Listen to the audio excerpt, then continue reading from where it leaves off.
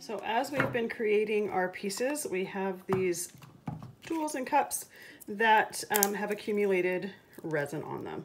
So the thing I like about the silicone stir sticks is you can just peel the resin off for the most part. Sometimes they do have a shelf life, so eventually you do start getting bits of it as you're taking the resin off. Excuse me.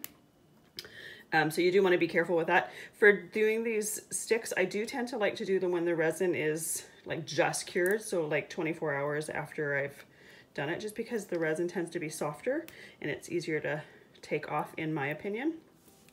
But those are great for that. If you use popsicle sticks, wooden sticks, that sort of thing, you can't take the resin off. It just, like, you can take it off to a point, but what I tend to like to do is just kind of trim them a little bit, just so that I can use them again. I try to use them as many times as I can before throwing them away. So I'll just trim around them just to kind of make it a little bit neater. I want to make sure that I'm able to scrape the bottoms and the sides as I'm mixing my resin, which is why I do trim them. So for the cups, I like these more flexible cups. I find that the resin is a little bit easier to get off of them.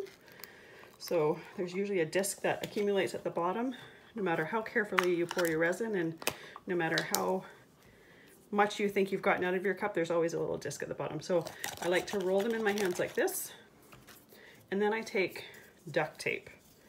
And I've tried this with packing tape as well, and it works, but I find duct tape to be a little bit quicker. It's just a little bit, got a little bit more stickiness to it. So I'll take the piece of tape, wrap it around my fingers with the sticky side facing out, and then go through the inside like this. And I'll do it on both sides to use as much of the tape as possible. And that tends to pick off all of the little drips that have accumulated in there. And you might have seen me before I was doing this. That just loosens them. So you may be able to use a piece of tape on more than one cup, but typically I find that after one cup it loses its stickiness. So I'll grab a new piece of tape. You could, if you wanted, just use your fingers and pick out the little bits and pieces that have accumulated in the cup, but I do find that gets a little bit tedious. And this is just a quicker, easier way to get them all out. And then make sure that they've been removed around the rims too. You want to make sure that all of those things are out, because if you put make another batch of resin in here and there's some of those bits in there, it does affect your resin cure. You'll get little bumps in your resin that it looks like there's something in your resin. It'll be obvious that there's something that's not quite right. And they're easy to pick out for the most part, but you want to take them out ahead of time, just so you have less to try to keep out of your resin when it's curing.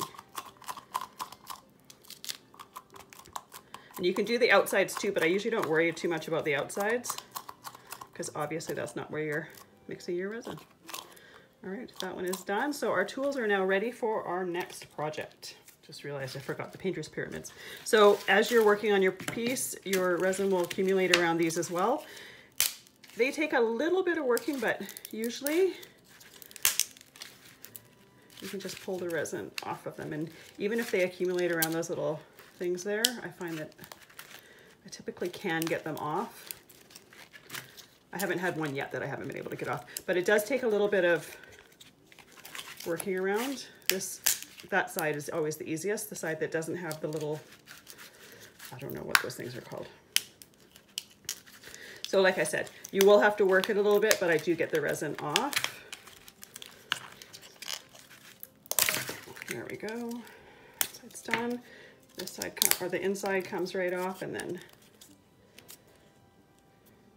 I typically don't even worry. I'm more, even if I bend or twist that, it's not going to affect anything. So there we go.